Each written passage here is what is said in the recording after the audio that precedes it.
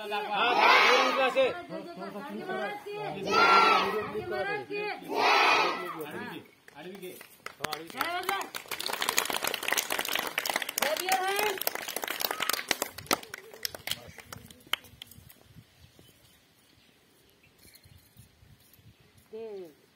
खराटा होता नाही का आपल्याकडे?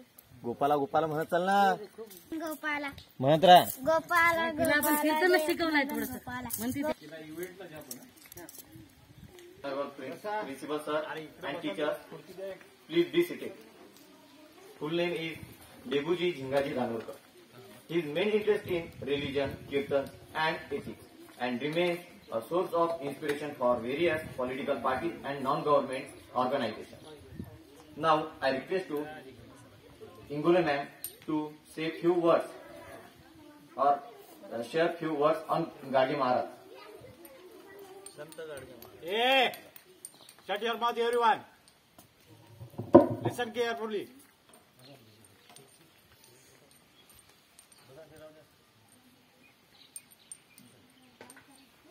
अक्षर ओळख नसलेले परंतु त्यांच्याच नावाने आज आपलं संत गाडगे बाबा विद्यापीठ आहे असे नावाजलेले श्री संत गाडगे बाबा यांच्या प्रतिमेला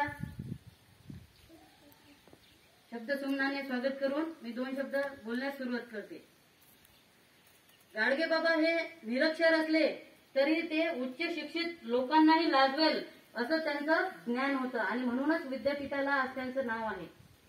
जत्रा में फतरा बिटाया फिरत बजाया पाणी पैसे की दुलदानी दुनिया भई दिवानी असं त्यांचं मन होतं. म्हणजे जे मंदिर आहे जे यात्रा जत्रा होतात तर तिथे देव नाही, लोक फक्त पैसा उकळतात आणि म्हणून त्या जत्रामध्ये त्या मंदिरामध्ये फक्त लोकांच्या पैशाची उधळपट्टी होत आहे असं ते म्हणायचे. अंधश्रद्धेवर त्यांनी फार मार्मिक उदाहरणं दिलेली आहेत. नवसे कन्यापुत्र होती तरी का करणे लागेपती असे ते म्हणायचे. म्हणजे लेकरू होत नाही म्हणून लोक नवस पाळतात, नवस करतात आणि नवसाने जर लेकरं होतात तर मग लोक लग्न का करतात असं त्यांचं मत होतं. आणि असंच एक अंधश्रद्धेचं त्यांनी उदाहरण बघितलं की लोक कावळ्याला जेवण द्यायचं, पित्राचं जेवण द्यायचं. तर पित्राच्या जेवणामध्ये ते कावळ्यांना जेवण देऊन म्हणायचे की आमचे जे पूर्वज मेलेले आहेत आजोबा पणजोबा त्यांना त्यांच्या माध्यमातून जेवण जातं. तर घरातील सामान विका, रात्रंदिवस तुम्ही कष्ट करा परंतु तुमच्या लेकरांना योग्य शिक्षण द्या. कारण शिक्षणाशिवाय माणूस म्हणजे दगडासारखा आहे. दगड ज्याप्रमाणे मट्ट असतो एकाच जागेवर असतो तसा शिक्षणाशिवाय माणूस बनतो, त्याची प्रगती होत नाही. अशा या महान व्यक्तिमत्वाची आज जयंती असल्यामुळे आपण त्यांचं स्मरण करूया आणि त्यांच्यातील काहीतरी गुण आपल्या अंगी येऊ देऊ अशी एक इच्छा व्यक्त करूया. जय Hind.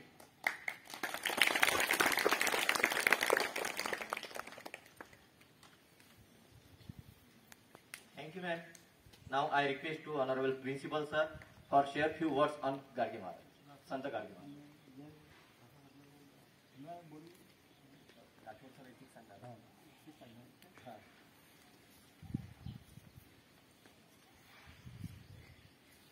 Thank you, Aniket. Respected dais and all my dear friends, also my cooperative staff, and you all my child.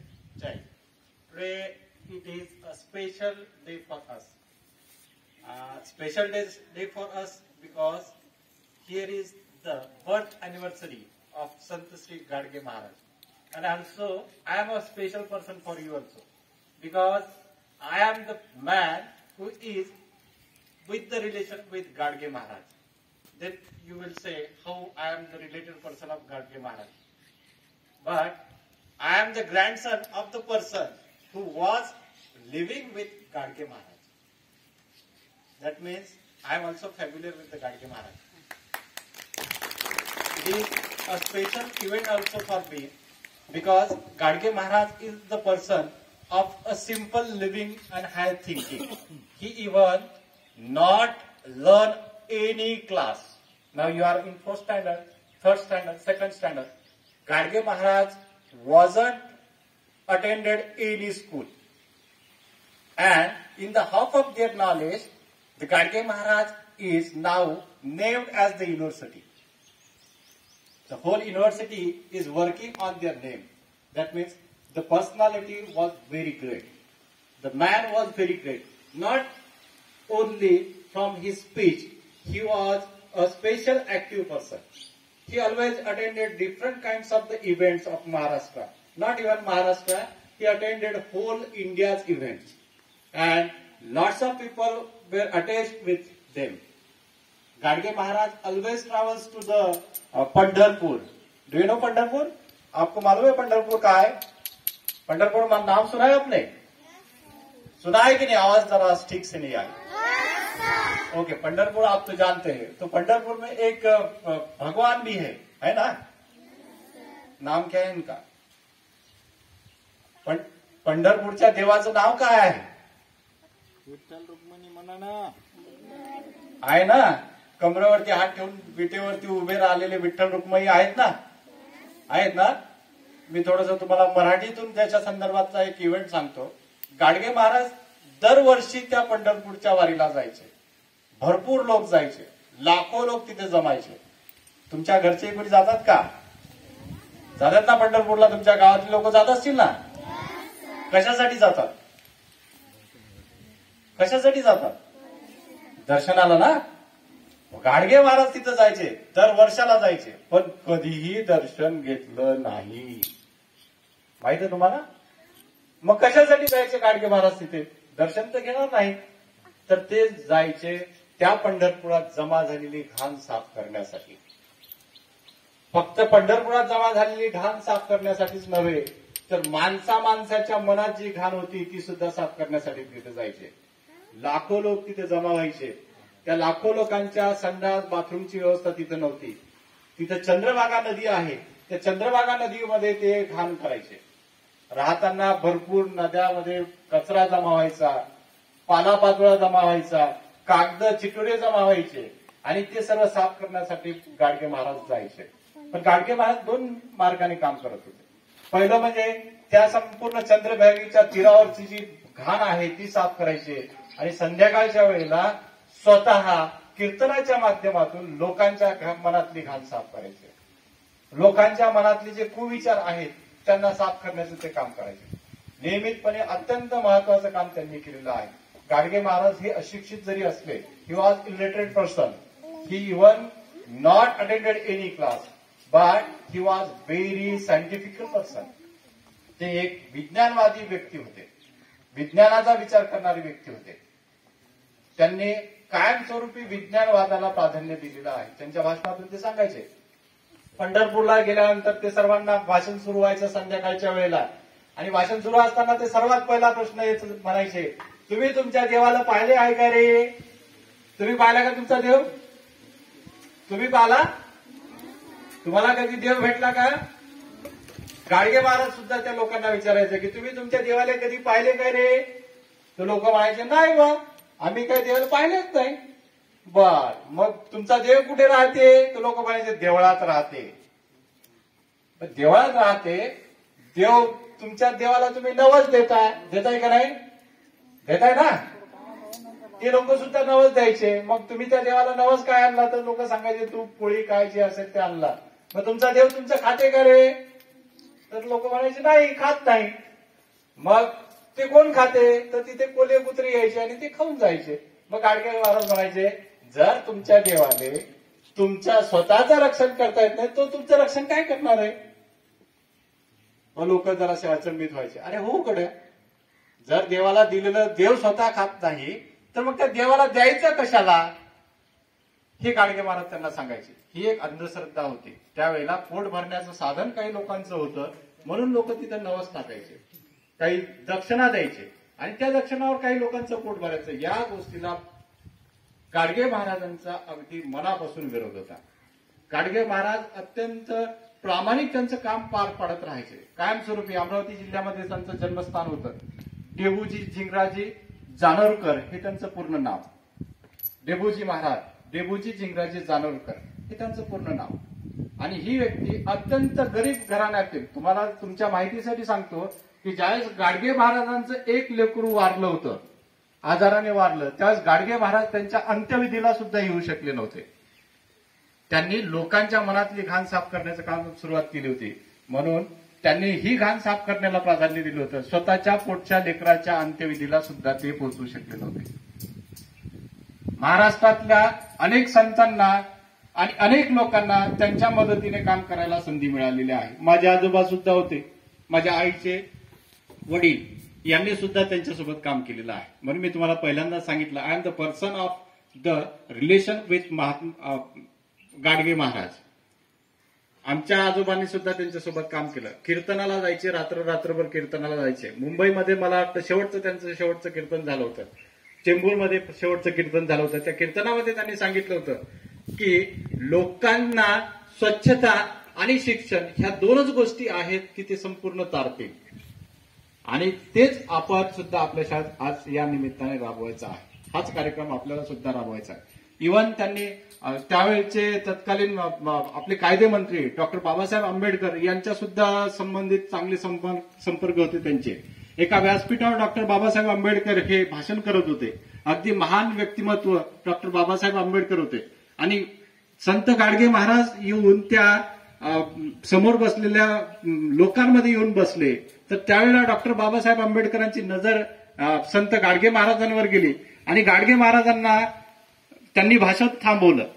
लोक म्हणायला लागले की बाबा तुम्ही भाषण का थांबवलं. डॉक्टर बाबासाहेब आंबेडकरांना विचारलं की भाषण का थांबवलं.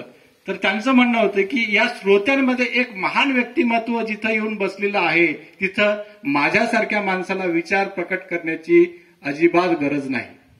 गाडगे महाराज त्या लोकांमध्ये येऊन बसले होते. गाडगे महाराजांना स्वतः डॉक्टर बाबासाहेब आंबेडकरांनी स्टेजवरून उतरून स्वतः स्टेजवर आणलं आणि त्यांना त्यांच्यासोबत बसवलं. तिथे गाडगे महाराजांनी स्वतंत्र भाषण सुद्धा दिलं. ते शेवटचं भाषण त्यांचं करायचं ठरलं होतं. सोबत आणखी डॉक्टर बाबासाहेब आंबेडकरांचे आणि त्यांचे अगदी जवळचे संबंध होते. त्यामध्ये संबंध एवढ्या जवळचा होता, एवढा घनिष्ठ संबंध होता की डॉक्टर बाबासाहेब आंबेडकरांचं महानिर्वाण जेव्हा 6 डिसेंबर रोजी झालं त्याच्या 14 दिवसानंतर 20 डिसेंबर रोजी स्वतः गाडगे महाराजांनी अन्नत्याग केला होता. 6 तारखेपासून ज्यावेळेला डॉक्टर बाबासाहेब आंबेडकर वारले त्यानंतर गाडगे महाराजांनी सुद्धा अन्न खाणं सोडलं होतं आणि त्यानंतर त्यांचा 14 दिवसानंतर मृत्यू झाला. त्यांचं सुद्धा निर्वाण झालं. एक महान व्यक्ती एका महान व्यक्तीसाठी अन्नत्याग करू शकतो ही प्रचिती तिथे आलेली होती. आज अशा महान व्यक्तीच्या संदर्भात आपण we R celebrating here the birth anniversary of doctor Sant Gadge Maharaj. That is why we have presented the status at statue of Sant Gadge Maharaj, and Ingole madam has performed very good job for about that. That Gadge Maharaj is really looking just like a real Gadge Maharaj here. Thank you for them, clap for them. And the name of that our modern Gadge Maharaj, it is a real girl. She is named as Rutuja Paluram Ingle. She is the girl. It is a special girl. Look at that girl. या मुलीकडे पहा. It is the same copy. It is the statue of Gadge Maharaj. Gadge महाराजाचे आपण इथं तयार केलेले आहे. फक्त आपण यांना पाहायचंच नाही तर यांच्या विचारांना सुद्धा आपल्याला अंगीकार करायचा आहे. ठीक आहे. त्यांना सुद्धा आपल्याला आत्मसात करायचं आहे आणि त्यांचं जे कार्य होतं ते सुद्धा आपल्याला पुढे चालवायचं आहे. After some time we R going to attend different kinds of programme about Sant Gadge Maharaj. We R going to clean our all environment, surrounding and ground also and our classrooms also. Okay. So here give me a chance about to express my words. Thank you for giving a chance. Thank you everyone. धन्यवाद. होण्यासाठी त्यांच्या मनात जी शिक्षणाबद्दल धडपड होती ती अतिशय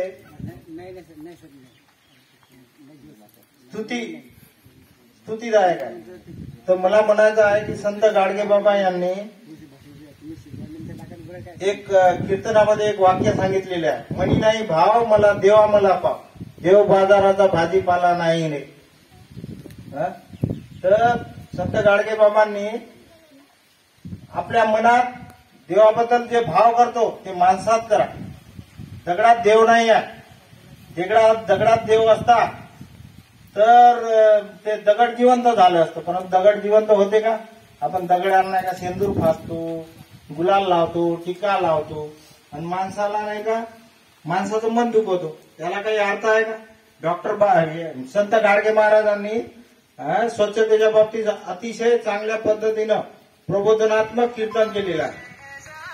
संत गाडगे महाराजांनी स्वच्छतेच्या बाबतीत विद्यार्थ्यांना एवढंच सांगायचं आहे की स्वच्छता आपल्या वसतिगृहाची चांगली करायची. मुलाचं असो मुलीचं असो, तुम्ही जेव्हा संडासला जाता तेव्हा तुमचं तुम्ही घाण साफ करत नाही, तसंच ठेवून देता. पाणी टाकायचं बकेट भरून त्या संडासमध्ये, कुठं आपल्याला कचरा दिसला एखाद्या डस्टबिन मध्ये टाकून द्यायचा. एवढेही गुण तुम्ही अंगीकारला तरी तुम्हाला स्वच्छतेचं महत्व कळलं एवढं मी समजतो. आणि ते संत श्री गाडगे बाबाला आपण त्यांच्या जयंतीनिमित्त एखादं सरप्राईज दिलं असं मला वाटतं. संत गाडगे बाबांनी निरक्षराबद्दल अतिशय चांगल्या पद्धतीनं सांगितलेलं आहे. निरक्षर जर माणूस राहिला तर त्यांची अधोगती होते, समाजात त्यांना किंमत मिळत नाही. काही करा तुम्ही, मुळ्या विका, घरातल्या बांगड्या विका, कपडे विका, काही विका, पण मुलाबाळांना शिक्षण द्या असं त्यांनी आई वडिलांना आवर्जून सांगितलेलं आहे. शिक्षण हे बाबासाहेबांनी सुद्धा, शिक्षण हे वाघिणीचं दूध आहे आणि ते पिल्यावर माणूस गुरगुरल्याशिवाय राहत नाही.